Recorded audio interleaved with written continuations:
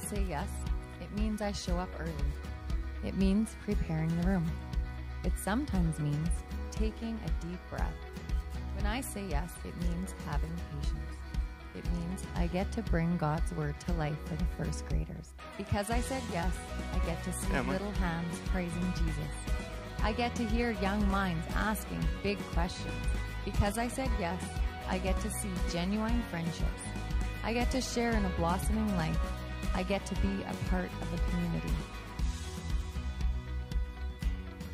Because I said yes, I get to put a smile on a little one's face today.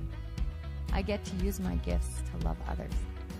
Because I said yes, I get to let kids know that they are loved by God.